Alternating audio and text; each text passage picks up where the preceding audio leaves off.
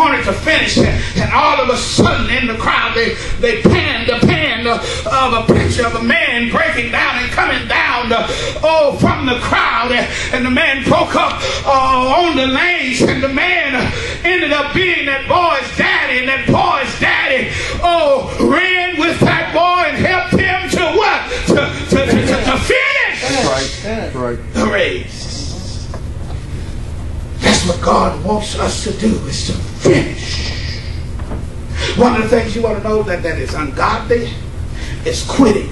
I think quitting is ungodly. It is. Someone came into my office and said, I'm mad at my boss and I want to quit. And I said, no, you don't quit. Especially when you don't have nowhere else to go.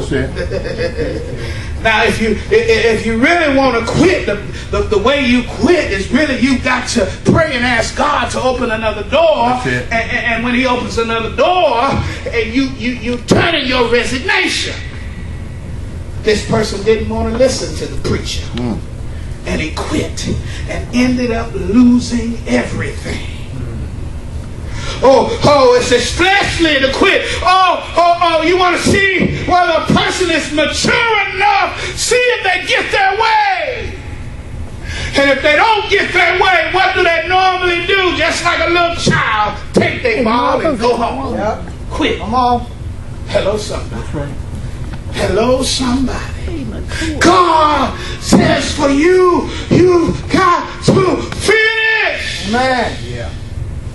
Every day that you wake up, you got to start running for the Lord, and you've got to finish. You've got to be in the race, and you've got to finish the race. Somebody here, you're a part-time runner. Hello, somebody. Part-time. You get in the race when you want to race. Come on. When you get mad, you quit. And you stop coming to church. No. That's not a good Christian runner. All right. The Bible tells us, and Paul is an example. He said that of his race that I finished. And he says that when he was in the race, before he was finishing, he didn't run like a man running aimlessly.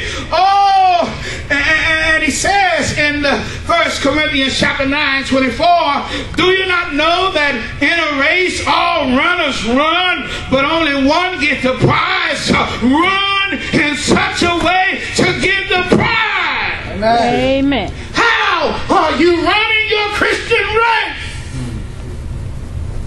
Will you get the prize? Maybe.